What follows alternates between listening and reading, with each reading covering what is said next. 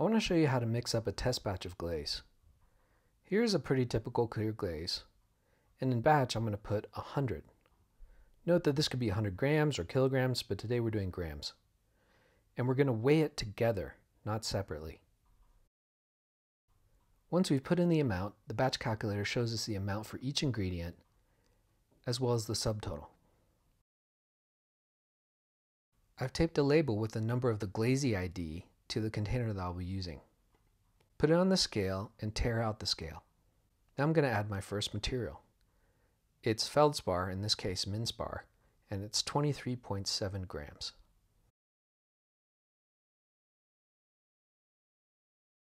You don't have to measure too precisely. Usually 1/100th of a gram of an ingredient isn't going to make much of a difference.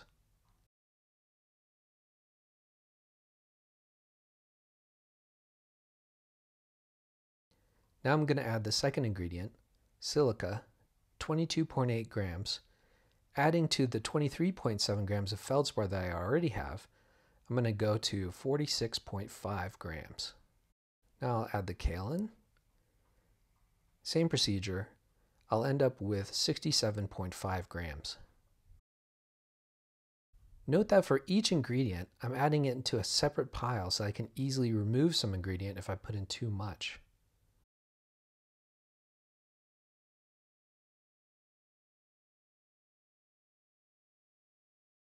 Sometimes it's helpful to shake the container to level out the materials so that you can add small amounts, like this dolomite at 2.5 grams.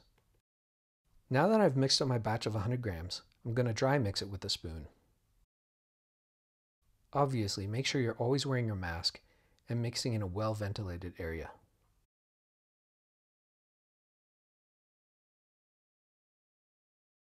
Finally, I'll just add around 40 to 50% water, and I'll let this soak for a while, ideally at least 10 minutes. In the next video, I'll show you how to mix or sieve the glaze.